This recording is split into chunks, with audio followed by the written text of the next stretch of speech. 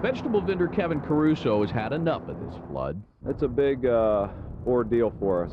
Business owners like Kevin around Plum and Pete Rose Way face the prospect of cleaning up, reopening, and then being torn down next winter for a new football stadium.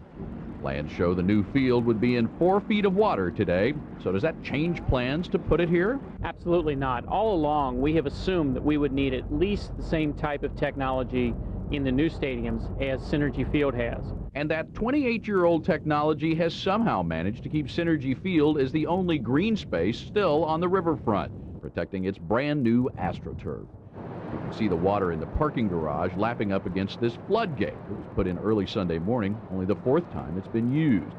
On the inside, it is leaking a bit, but keeping a wall of water from filling up the field. Probably about 6 to 7 feet.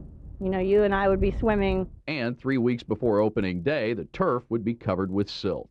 And the turf at Synergy Field is brand new. Brand new.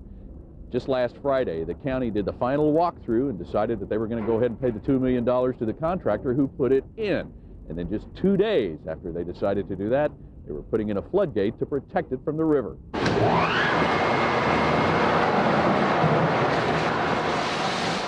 24 hours a day, 16 monstrous old pumps push the river water back into the river. It's a 1960s technology that is fighting and beating the flood of '97.